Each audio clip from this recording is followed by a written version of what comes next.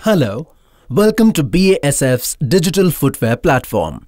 Now, let's understand a bit about calculating the molded density of your PU system. Remember, before you start this video, watch the video on how to calculate the free rise density (FRD) of the PU system.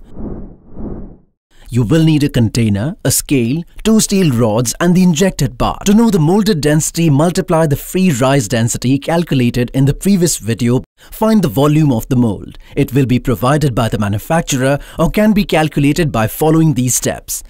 After finding the best cup, inject the material into the mold with a sufficient amount so that the mold is filled completely. After injection, remove the sole from the mold after 5 minutes. Place a container filled with water on the scale and tare it. Soak the sole completely without touching the bottom and sides of the container and hold it steady. The value displayed on the scale will be the mold volume. Multiply this volume by the molded density found earlier. The result will be the required mass to be injected. For more details, see our technical manual.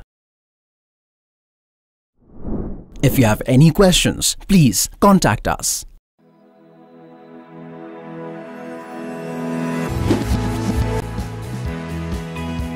BASF. We create chemistry.